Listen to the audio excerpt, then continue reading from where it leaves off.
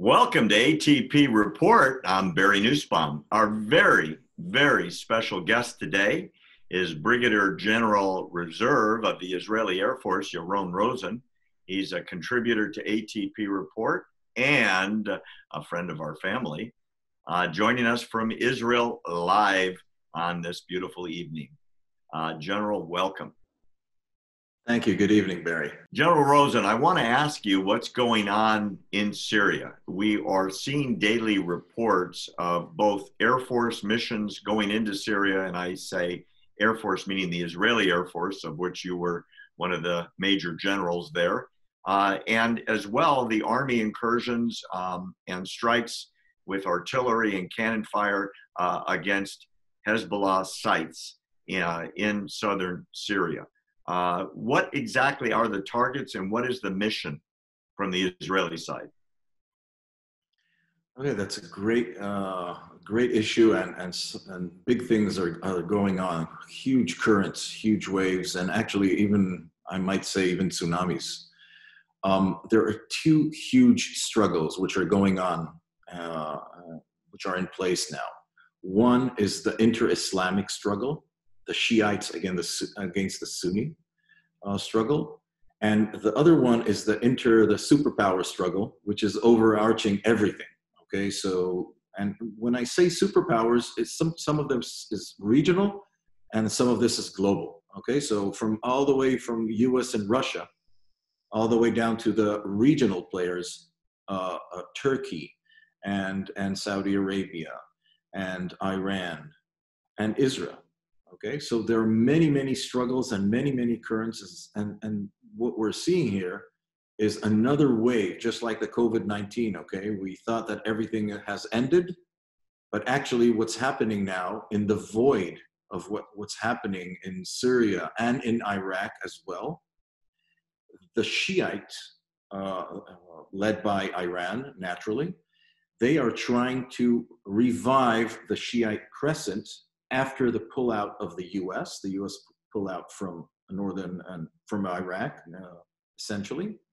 And what we're seeing here are three big currents. One is Israel fighting against this Shiite advancement into the first tier on Israel's border. That's one thing. The second thing is the emergence of ISIS fighting the same area which the Shiite Iranian militias are fighting. And we're seeing on top of that the global struggle between the regional players. So you're seeing the US and you're seeing the Russians and you're seeing the Turks.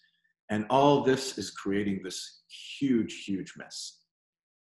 The missions which are carried out now, for the first story I told you about, Israel just cannot afford to have the Shiites on its borders.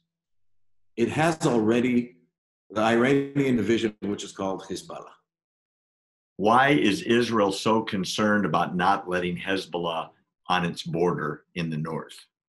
So the Iranian division called Hezbollah, that's easy. Israel cannot afford another Hezbollah, this time on the Syrian border. So Israel is just very insistent on fighting and destroying everything which Iran is trying to build. And it's trying to build directly Iranian forces. That's one thing we're seeing. The second thing we're seeing is the Iranian support to the Syrian regime.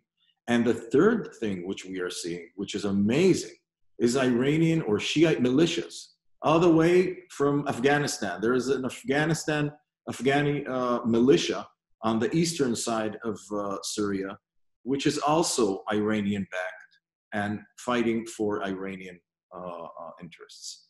So this whole thing, what we're seeing is just Israel hitting anything which is coming close to its border, because Israel cannot afford these forces being on its border. Basically, that's what we're seeing. Thanks for joining us today. Special thanks to friend of ATP, General Reserves, Yaron Rosen. Remember, do me a favor, take out your cell phone, text the word truth to 88202. The word is truth in the message line. Send it to 88202, push send, and you will be signed up for free to get all of our content for free on your cell phone, and you don't have to do anything. For ATP Report, I'm Barry Nussbaum.